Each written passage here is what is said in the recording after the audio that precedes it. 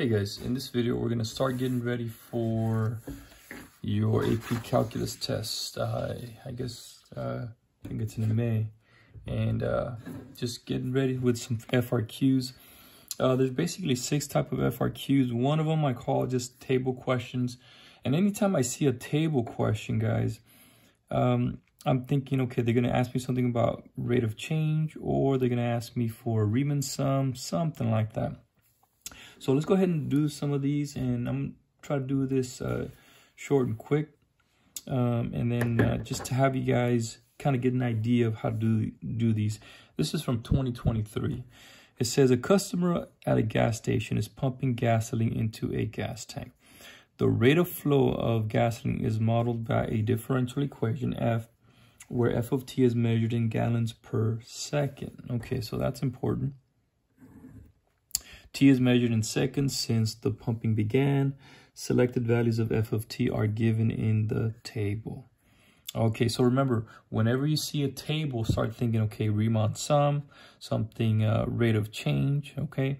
And this is the first question in 2023, so I'm thinking it's not going to be too difficult. It says, using the correct units, interpret the meaning, okay, of this integral in the context of the problem. So let's go ahead and do that first. So remember, guys, when they give you an integral, that's rate accumulation, okay? So this is in gallons per second, okay? That's a rate of change. So what happens when you integrate a rate? You get an amount, okay? That's what you get. So here, when you integrate a rate, you're going to get the total amount of gasoline that's in the tank, okay? So what you can write is the integral from 60 to 135 of ft of t dt means, represents, and I'm going to write it fast, guys, and messy, represents the total amount of gallons of gasoline, and you can use your question here. That are being pumped into the gas tank. Gallons of gasoline pumped into the gas tank. Okay.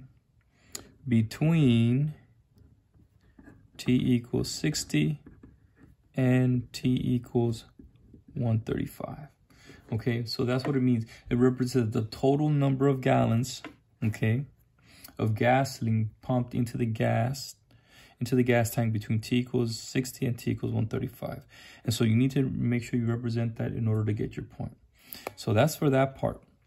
Now, the second part, it says use a right Riemann sum. Okay, so that's very, very common. You're going to see right Riemann sum. You're going to see left Riemann sum. You're going to see trapezoidal. You sometimes, let's see, the midpoint. I don't see that too often, but you should know it. Okay, and it says 3 subintervals. So what I tell my students is make a little diagram for yourself. So from 60 to 135. So here, there's your first rectangle. There's your second. There's your third. And because they want a right, let's do this.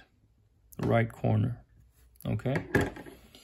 And a lot of times they ask you to interpret if it's overestimated or underestimated, but in this case, they don't. All right, so how do you find the area of a rectangle? Well, just base times height. Well, what's the base?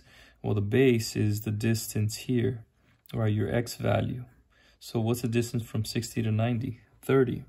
So we can say the integral from 60 to 135 of f of t dt equals 30 times the perpendicular height, which is 0.15, plus, and now we go to the next rectangle, 90 to 20. What's that distance? That's another 30 times 0.1, plus, then the last one, 120 to 135.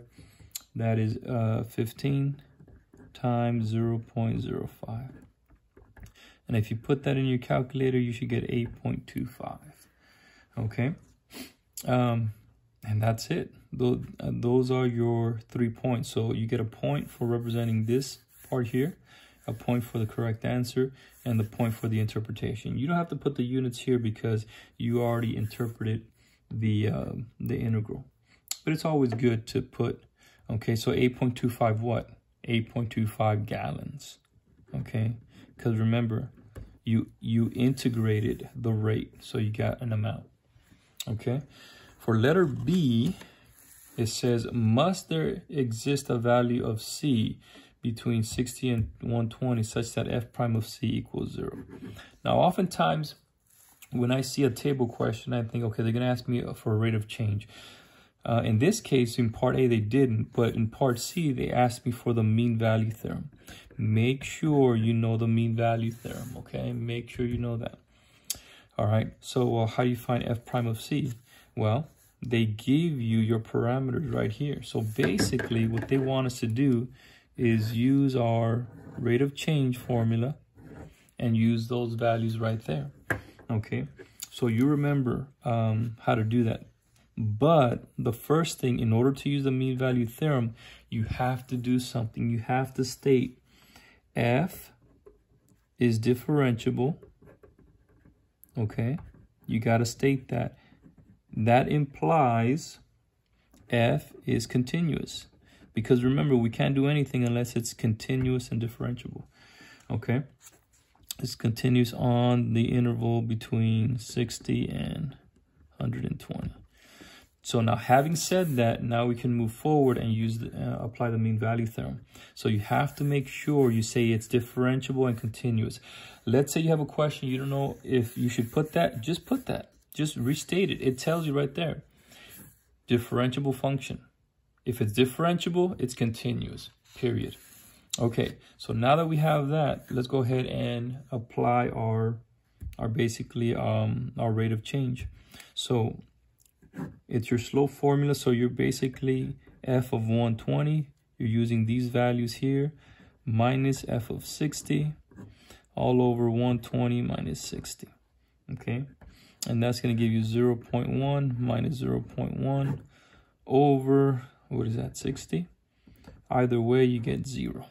Okay, so must there exist a value such that f prime of C equals 0? The answer is yes. Yes. Okay. And then, yes, by the mean value theorem. And then you just rewrite this. There exists a value of C. Okay. Or you can say there must exist a value of C for this interval. We'll write it over here. Okay. Such that f prime of C is equal to 0. Okay. And you see, what did I do? I just used this same verbiage. Okay. Once you get this, you say yes by the mean value theorem. And you just go ahead. There exists a value of C, blah, blah, blah, blah, such that, boom. And you're done. Okay. And I think that question's worth 2 points. And that's it, guys. That's it. Okay. So make sure you know the mean value theorem. All right. Let's go ahead and keep going. In part C, it tells you the rate of flow of gasoline. Okay, that's important, right? Rate of change again. In gallons per second, there you go, there's your rate of change. Can also be modeled by this function, okay, g of t, between 0 and 150. Using this model, find the average rate of flow.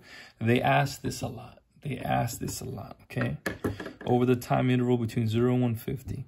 Show the setup. So this is your average value. So it's 1 over b minus a, the integral from a to b of, you can say, let's just f of t dt. In this case, it's going to be g of t. But that's what you're basically finding the average value formula, okay? They ask this a lot, so make sure you're ready for that one, okay? So what we're gonna do, we have to set up, we're gonna write 1 over, that's your A and your B. 150 minus 0 is 150. The integral from 0 to 150 of gt dt. You don't have to rewrite this whole thing because they tell us gt equals this, so I'm just going to put gt. Okay, now the other thing though, you have to input it into your calculator. So I've had students ask me to input it into the calculator. And so let me go ahead and show you how to do that. A basic TI-84 will work. So let's go ahead and do this. Our fraction alpha y equals, you get 1 over 50, 1 over 150. Move it over. Now you're going to go to math 9. You're going to go from 0 to 150. All right, so now here's the tricky part, right? Look at the way it's written. That gives it away. So these first parentheses here that you see, they have to encompass everything. So I'm going to put another parentheses because that's this parentheses. Do my fraction, okay? And then I'm going to use x instead of t. X over 500, whoops. And then close that parentheses. And then I hit a cosine. And then you have another parentheses, okay? And then y equals, and you have x over 120. Close that parentheses, and then you have a square. You see how it's written for you? It's almost like they kind of gave it away, which is good, okay? Because if you input it incorrectly, it's going to give you a wrong answer. So this is what you should get, 0.09599, okay? So that's going to give you 0.0959967. Now, remember, you can do 3 decimal places, 1, 2, 3, and just truncate it there, or you can round it. So 0.95, or if you can round it, you can truncate it or round it, 0.0996. Okay, either one of those would work. And I believe that's it for this one, because look at the question. It says find the average rate of flow. That's this. Show the setup. That's it. All right, and that's it. They don't ask us to give anything else, so we're done.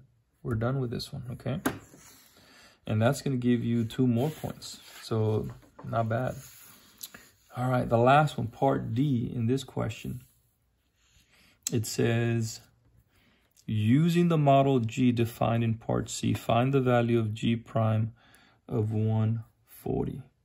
Okay, interpret the meaning of your answer in the context of the problem. Okay, so again, a calculator question. So you're going to go ahead and put in your calculator, and you're going to G prime of 140. You should get approximately negative 0.004908. Now, remember, you gotta understand what this is. Oops, sorry. This is a rate of change, the rate of flow of gasoline in gallons per second. So this is a gallons per second. Okay, so what is this? If I take the derivative again, I'm going to have gallons per second. Okay, you can have gallons per second. So this is gallons per second. Okay, so this tells you guys the rate at which the gasoline is flowing into the tank. Is it increasing or is it decreasing? Okay, so once you plug this into your calculator, you gotta interpret it. Okay, so you're gonna write the rate, and that's important because now this is a rate, it's a derivative. The rate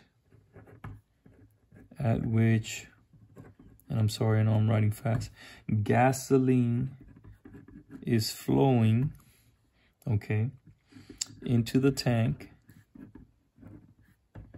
is decreasing. Why is it decreasing? Because it's negative. Is decreasing at a rate of, and you can just go ahead and round it, 0.005. Or if you want to truncate it, you can write 0.004 gallons per second. Whoops. Per second. Now at t equals 140. You have to make sure you say at that time. Okay? At that specific time. All right, guys? So, not too difficult. Yeah, but this is a straight calculated question. But if you have any questions, guys, I'll go ahead and keep doing more of these. Hopefully, the more you see these, the more you see these table questions. I mean, they ask the same thing over and over and over again. So if you haven't already, go check out the other videos. I kind of go through it as well. But once you get the hang of it, believe me, the test is not too bad. All right, guys, I'll see you guys on the next one.